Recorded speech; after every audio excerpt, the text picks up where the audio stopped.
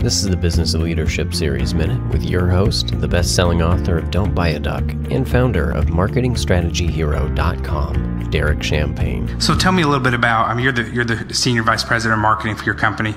Tell me a little bit about, not necessarily your marketing strategy, but what have you found to be effective? What are you guys doing? Your viral value is very powerful.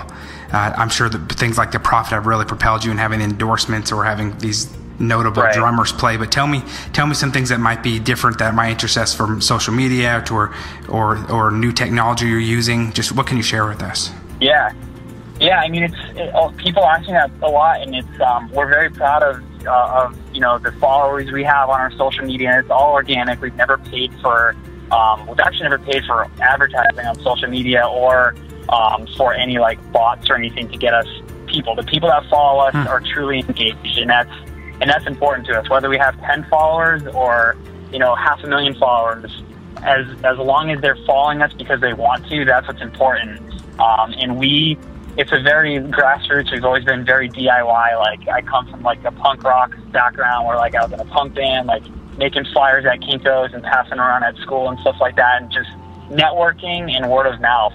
That's so powerful, because if you make somebody happy with your product and the service and the experience, they're going to tell their friends, and their friends are going to buy something from you, and then they're going to tell their friends, and it's going to be a spider web of products and sales that you can make from that. And same thing with social media. We interact with all of our fans on our comments and liking stuff and following them back and everything like that, and that's really important. And there's a guy out there, Gary Vaynerchuk.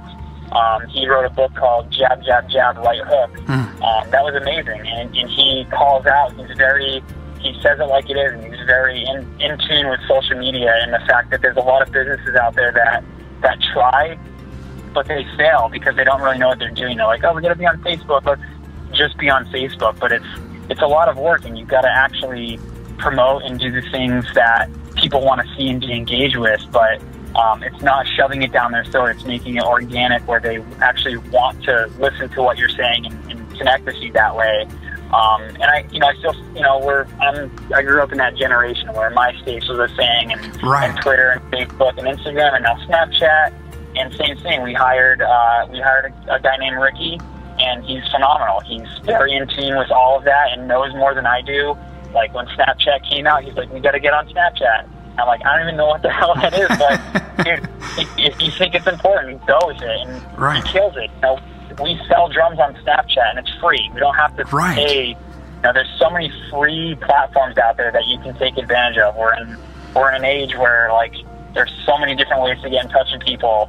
To hear full episodes of the Business Leadership Series, visit blsnow.net. Derek Champagne here. So many exciting things happening in 2019. Join us. Visit DerekChampagne.com.